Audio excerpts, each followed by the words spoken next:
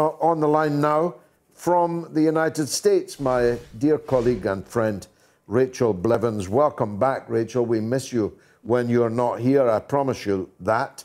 Let's deal with that point first. There's no sign that hanging people, gassing people, shooting people, and electrocuting people in the electric chair, A, does anything to deter murders in the United States, and B, if we were to start talking now about the number of innocent people that have been fried, it wouldn't stand up to much examination, this case that's being made for the return of the death penalty, would it? Oh, absolutely. I agree. And I know here in the United States, especially in a state like Texas, where I'm from, the death penalty is quite common. And in a case where you're looking at a brutal murder, it is for many people easy to make that argument that they should go for the death penalty. But then when you actually look at just how often they get it wrong, and it is insane to think about them getting it wrong even once, let alone how often they do get it wrong and how many wrongfully convicted people not only spend decades in prison here in the United States, because we do have the largest prison population in the world, of course, us talking about how we're such a wonderfully free country, but that is something that the U.S. has built up to.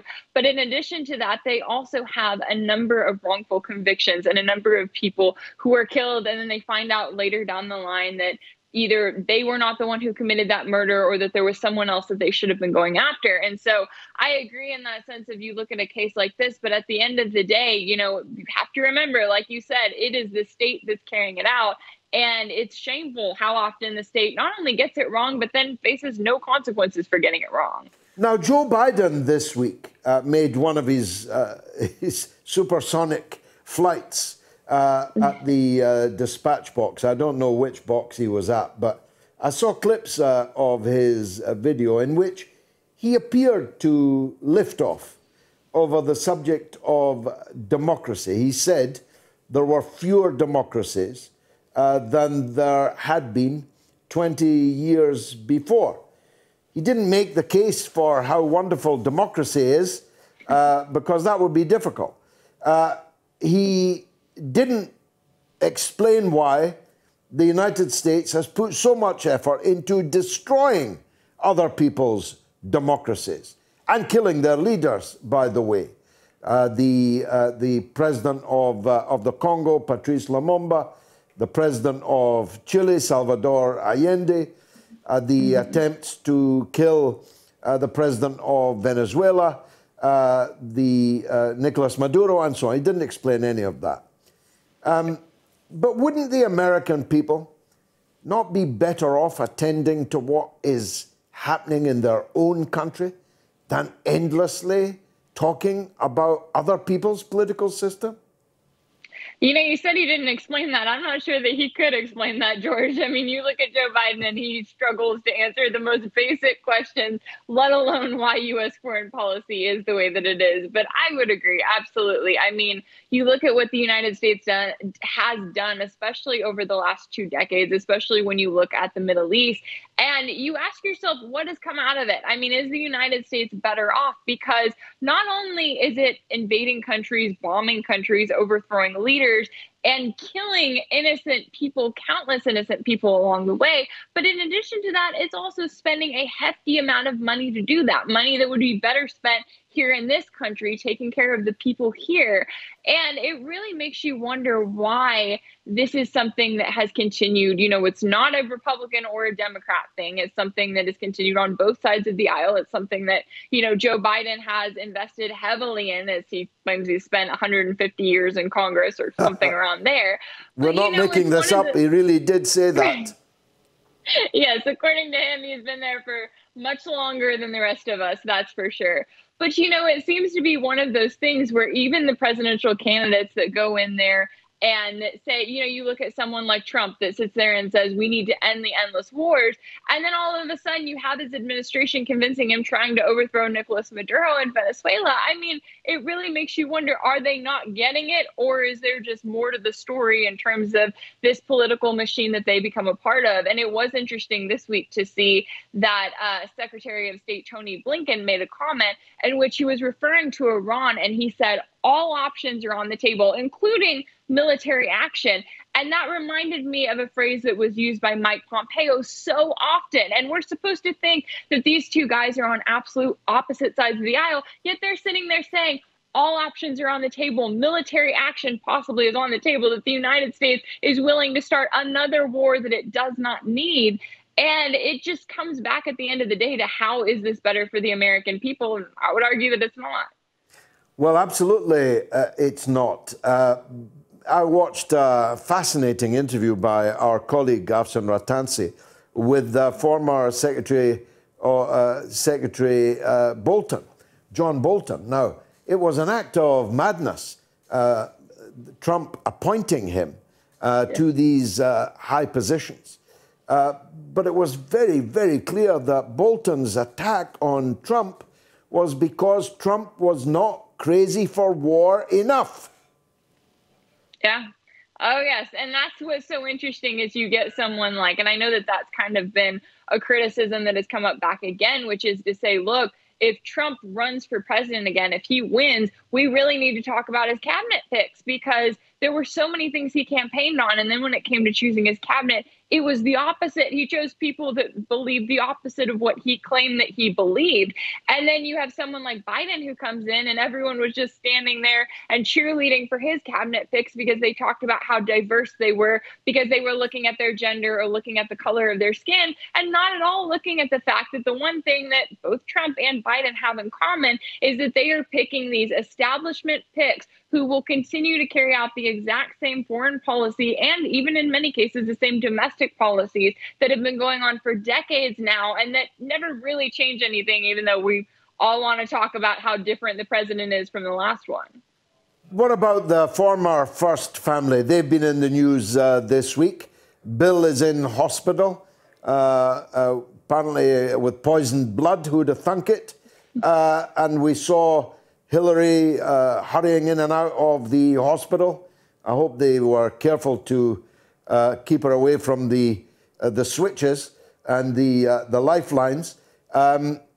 She, on the other hand, has now become an author, a crime author, is it? A novel.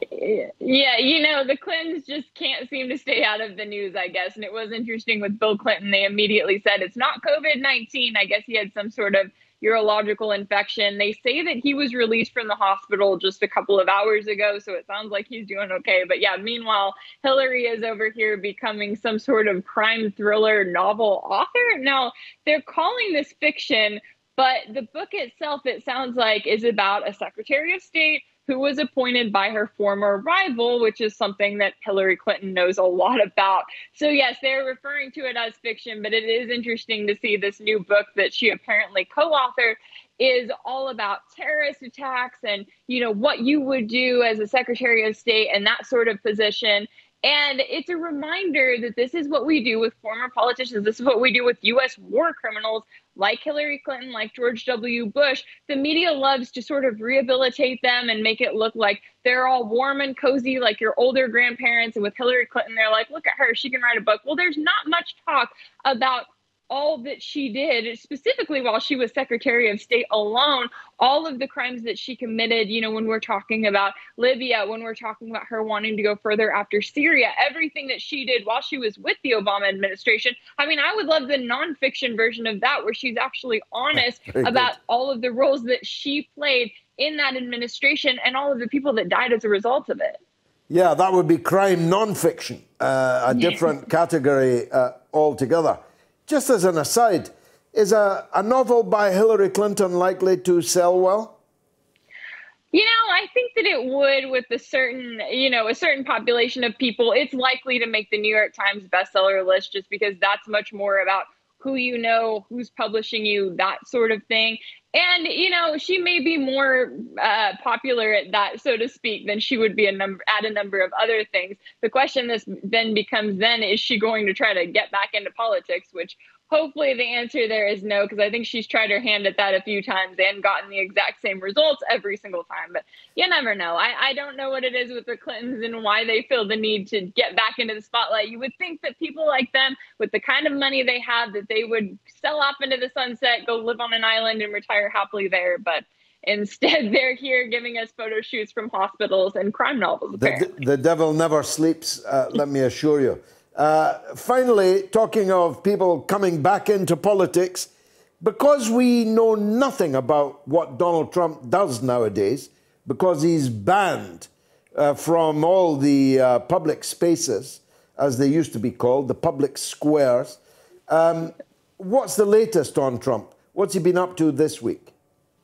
You know, he's still having a number of rallies. This week, he's actually going to be deposed. He's going to testify before court, virtually rather, on a case of, it sounds like that there's a few protesters. They claim that they were roughed up by Trump's security team outside of the Trump Tower back in 2015. Now, you may wonder, why are we talking about this case? It sounds like it's just now coming back around 6 years later. And there are a number of kind of lawsuits that Trump is facing. And so I think that we're much more likely to see more of that and to maybe see more testimony from as we go along. But we still have not gotten an announcement on whether or not he's going to run. I'm still waiting to see what he's going to do, how he's going to do it. And of course, then it all comes down to, if he decides he's running, which running mate is he going to pick this time? Because I highly doubt it's going to be Mike Pence.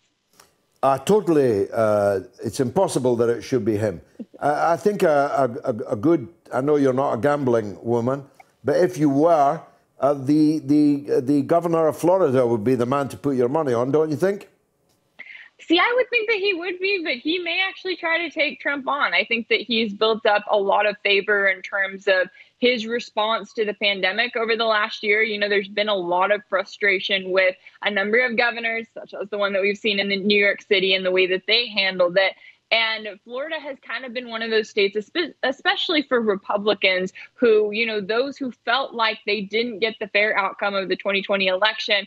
And now they're watching the way that the U.S. government has handled the pandemic, the lockdowns that they have put out there, and they don't trust the way that it was handled. Sure, they're going to go after someone like DeSantis, and he is going to be their guy. But of course, if Trump is the one who overtakes him, then I could see him maybe signing on for a vice presidential role in the hopes that that'll, you know, advance his career later on down the road. Yeah, I mean, just as we've said about Joe Biden, a second Donald Trump administration won't feature Donald Trump at the head of it for a whole term unless he's Superman. But if he was Superman, he'd now be kissing guys. Who would have thunk that either? Rachel Blevins, thanks for joining us on the Mother of All Talk shows.